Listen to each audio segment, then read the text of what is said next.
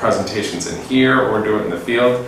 I think there is the real issue, though, that we've had a hard enough time maintaining civility in this room, much less a site visit, which is a real challenge for us. And so if we were to do site visits, how would the district ensure that the members of the public that attended maintain the Brown Act, Robert's Rules?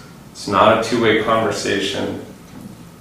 When I do these types of park commission meetings for my day job, that's the first, and I did one about 6 weeks ago on site.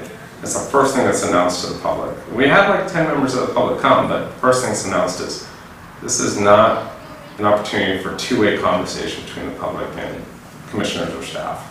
And that was respected. I don't feel like we have that luxury here. So if we, again, I guess I'll throw it back on the district, if we are to do those, how would the district maintain that level of stability? So those are my thoughts on that.